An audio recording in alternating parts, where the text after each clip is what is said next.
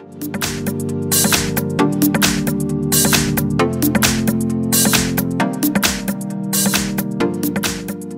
I have HUAWEI Mate 20 Pro, and let me show you how to check for update on the following device, and let me show you how to check the current version of the system by using this HUAWEI Mate 20 Pro.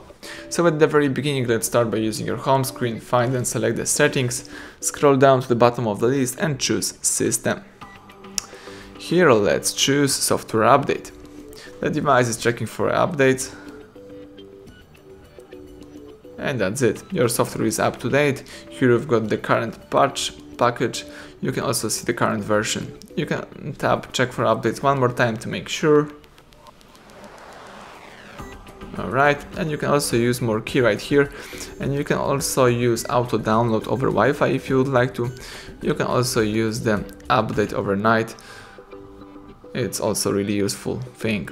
That's it, everything went well, thank you for watching. Please subscribe our channel, leave thumbs up under the video.